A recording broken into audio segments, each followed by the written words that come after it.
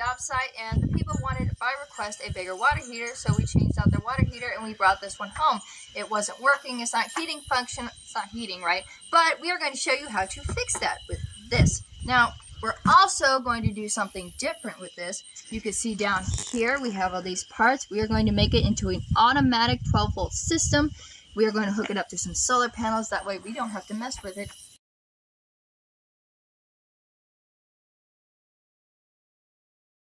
anymore. And we will show you how we do this, and we will link down below the parts that we're working with so you know what we have, so you can maybe modify your own. Yep, below the video, she'll put a link to all those parts and what we use up here too. Yep, and that will be in the next video. We will show you how to do that. In this video, we're going to... the next video, right? Yes. We're going to build this with this in the next video. So you better what? You better subscribe. You better subscribe. Hit that like button, right? Quit moving around. Stop your mouse. Right, mouse. Stop. There. Okay. God, them and their mouse. All right. We're going to show you how we are going to be using this to clean out our water heater so we can get a better use out of it. It is not that old, so we want to save it. Now, if you come over here, you can see down here on the ground, this water heater, we've already flushed it out a few times, but this water heater is full of this. That is calcium and lime, and that shuts down your water heater. And that's the third rinse that she's done in here, but bad well water. Bad well water. Actually, bad city. She was on city water. City water. She's on city water. So we're using what? We're using this CLR. Okay. So below the video, she'll put a link to that. But I want y'all to look. This is a 40-gallon, and she's going to pour that into the cold side right there. Here, let me get this light on so we can see this better. All right, she's going to pour this, and that's nighttime. And we're using a whole bottle because this is a 40-gallon. A 28-ounce bottle. So it's basically 25% of each 1/4 of the bottle for each 10 gallons. Yes. Normal cleaning. If it's bad, you can put a little more than that. But that's what you want your goal to be right there. You're going to pour it in carefully. So it's going to go in the cold side. So we've removed all these, and I have added a 3/4 purge valve over here. This is the TP valve, your pressure release valve, and this is the cold side. And below the video in that group of items, I'll make sure I put this so that you guys can do what I'm doing here. This makes it a lot easier. And I do recommend drain your water heater down if you can. Some of these water heaters, you will not be able to drain them down because like this one, see this? When we first started this one here, look down here. Oh, sorry. I blocked that with my finger. When we first started doing it, it was worse. It was way worse, and it was plugged up, so I had to use a couple of zip ties to work into here and get that cleaned out. And you want to try to avoid getting that stuff on your hands. So yeah, there you go. All right, a little clean off right there. Oh, there you go. All right, there was a tiny bit came out that valve. All right, good deal right there. All right, so now I'll have her hold this, and I'll show you what we're doing here. Come on over here, Kara. Okay. All right, so what I've got is I've got a swivel style 3/4 IP iron pipe size and a hose fitting on there. Now it just came with the little thing. You don't have to have the screen on there. And I'm going to take that out. I put a little Teflon around here so it don't leak. And I'm going to thread that on. And just get it snug. You ain't going to be, you don't have to crazy. Be macho, man. Well, you're not walking away from it basically, and if it's outside, it's not going to hurt nothing. So nope. I have this that I'm using because I've hooked it to a hose, and I'll put a link in there to this adapter so you can do the same thing with a boiler drain. This is called a boiler drain or a bib faucet. Yeah. And I'm going to crank that down on it. Make sure that part's tight. Make sure it's good and tight and firm, and give it just a little bump so I can't really twist it easy, okay? Just like that. I'm using the greatest wrench that God has ever made. Pliers.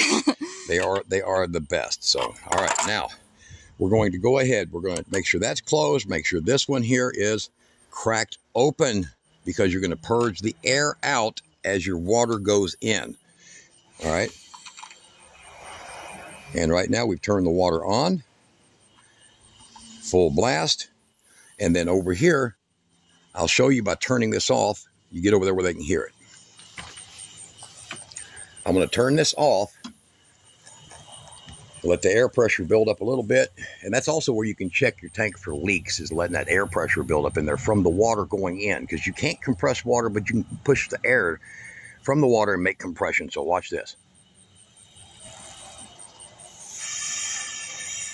Hear the air? I hope y'all heard that. So it relieved the air. So what I'm going to do is I'm going to take this one here and I'm going to turn it all the way down till it just touches. Now you can just put a T on this if you want to. You don't have to use a valve. I use a valve when I purge out people's water lines or their water heaters. And I'm just going to crack this open so I can just barely hear the air. And that way this will start to drip when this fills up. And now why are we using the cold side? The cold side is the side with the dip tube. So it's a long plastic tube that goes past your heating elements and down to the bottom of it. So then the liquid she just poured in, the CLR, is going to stir up by this. It's going to spin it around in there, and it's going to scour the walls where it's really bad down at the bottom. All right? Yeah, if you need an example, it's quite similar to pumping a well. Yeah, kind of sort of like purging your well out. So let's get back over here, and I'm going to show you how quick this is already working. You'll see the nasty stuff start coming out. It's already coming out. Here, get some more of that. And you can hear it in there too. Yeah, and you can hear it gurgling in there. So you want to make sure that suds up a little bit, and that's just what you want. So I'm going to get up here again, and I'll check this. Just enough to push on my thumb, so it's allowing just a little air pressure out. Yeah, I put my thumb on it and feel it pushing, so that's what I want. Now, back over here to these items. Here, I'll let her hold this. These are the items. Now, I'll put the links to the bigger ones. These are the smaller ones. It's what, 600 watts? So I'll put the links to the 5, 6, and 700 watt ones. You can put 2 of these in this water heater. That is a 1-inch standard fitting that goes into a water heater.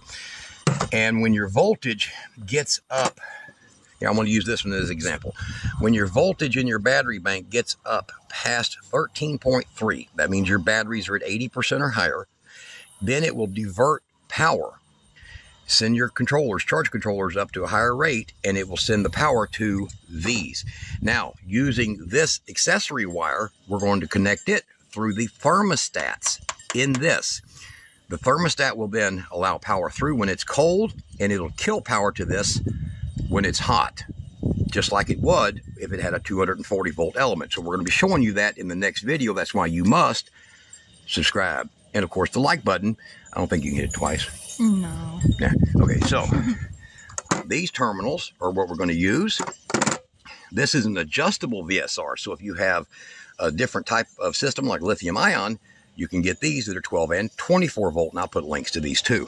Some people like lithium. And then this one's just a dirt cheap one. Works like this one, but it don't have a light and all that jazz. It's just dirt cheap, but it will work for the same purpose, using the same thing with the thermostats that are in there now. And you want to use the upper thermostat as your trick wire for this, or you can actually put one for each, which is the common way of doing it. Because there's an isolator for everybody. For everybody. So this one here is a cheap stainless steel and SES, and I think was this one here. This one's 600, 300 watt. This one over here is a 600 watt, I think. Yeah, 600 watt. But I'll be putting the double elements in this water heater at some point. But we're going to first start out with a set of these, which is 900 watts. And believe it or not, when your sun's up all day long, it'll do a hell of a job to give you 40 gallons of solid hot water. And you don't pay for it. It's just which is the best part. It's the normal. Most people who have off grid, when their batteries get to full charge around 2 p.m., their solar controllers just drop, and they're only putting in an amp or two. That's when this is going to be pulling that excess power and sending it over. But it's going to shut off at 12.8 volts or 26 volts, 25 volts. It'll shut off before it takes your batteries below their full charge. So you'll always heat water, and you'll do it cheaply. So we'll be right back to show the flush out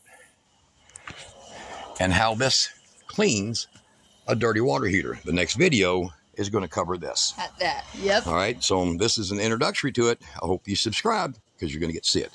And nothing like a, $50, $60 kit to turn a regular 240 volt, 2-element water heater into a DC powered water heater. Now this does work best with the 20 gallon, But we're going to do it with a 40 because we have massive batteries. So we're going to do it with a 40 because we have, what, 14,000 watts of solar and a lot of battery. We're going to have a fun time. But the most people, you can get you a 20. In fact, I will put a link to a Reliance style that you can take straight from the factory and do that to it.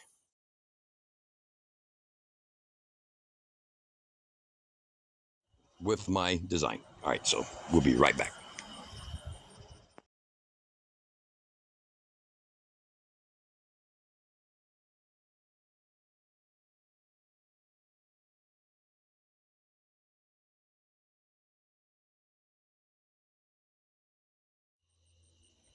Alright, it's been about 45 minutes and we have got this ready to go. We are going to show you our results. Now we have used this dolly to shake it, but of course you can do it yourself or you can lay down on the ground and kind of roll it around as long as it's clean.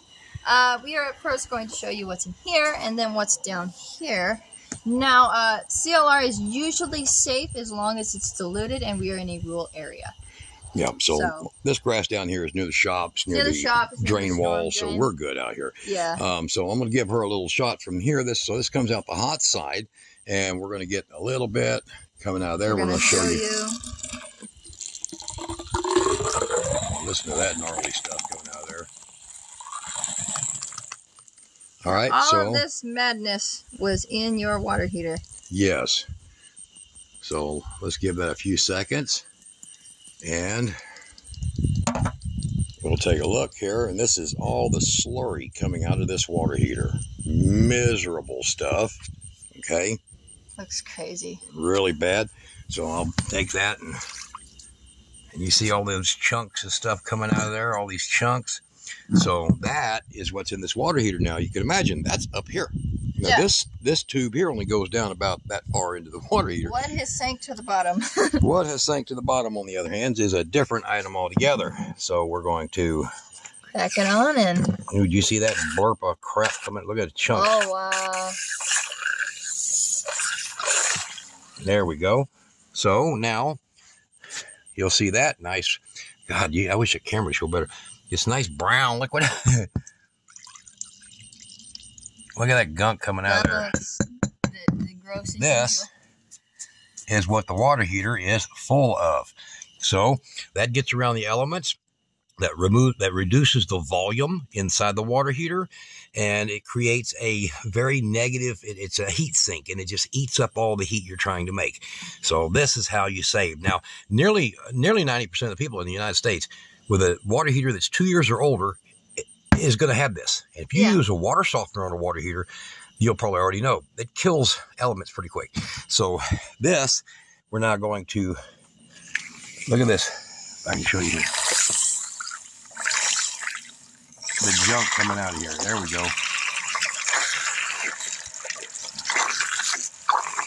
Got a lot of crap in there.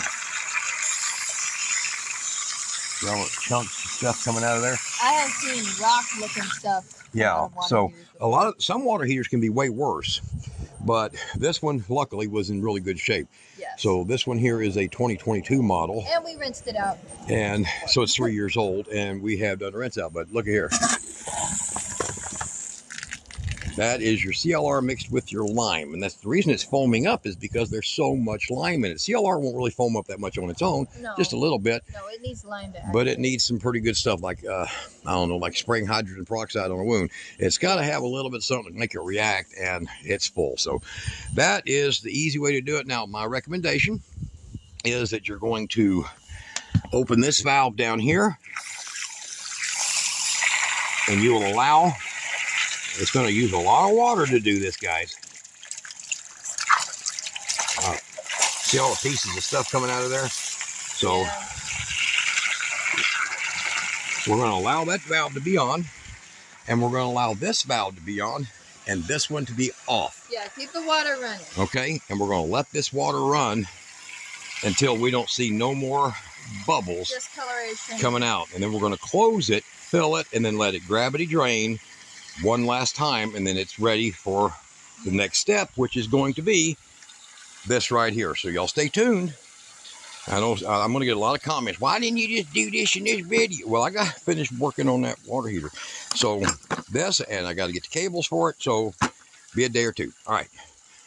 Guys, clean your own water heater. Yeah, you don't have to throw it away when it's not working. No. The average plumbing company, if it's less than 10 years old, the average plumbing company will charge you over $400 to do what we just did for 7, 5, I think 6, with 13.